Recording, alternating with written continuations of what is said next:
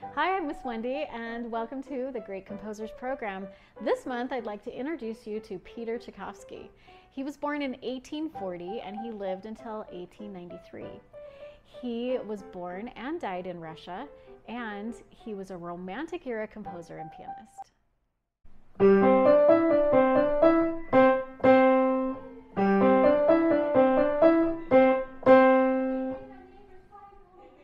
When he was 5, he began to learn the piano.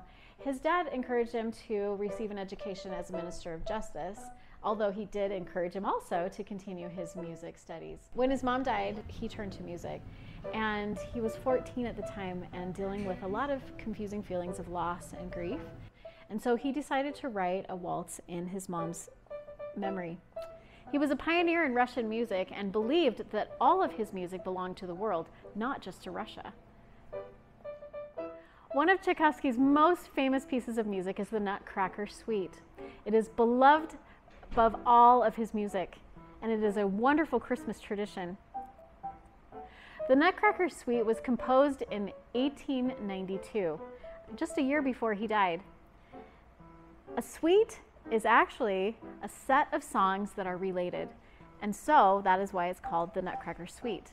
There are 8 songs in this suite. It was performed first in March 1892. It was so popular that they created a ballet around the songs, and he created more music for the ballet. That was performed in 1892 in December. However, that was not as popular until Balanchine created his choreography, and now it is a worldwide tradition at Christmas. There are 8 songs included in the Nutcracker Suite: the Overture, the March, Dance of the Sugar Plum Fairy, Tree Pack or Russian Dance, Arabian Dance, the Chinese Dance, Reed Flutes, and Waltz of the Flowers.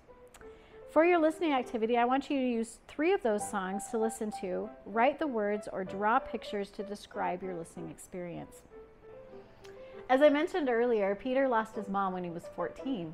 He was overcome with a lot of complicated feelings of grief and loss, and so he turned to music, and he wrote a waltz in her memory.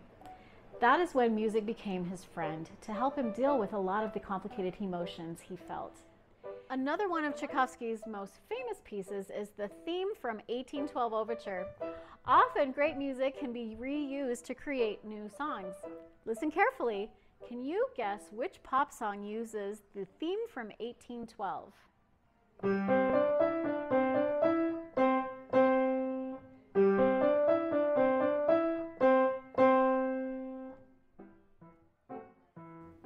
Comment below with your best guess.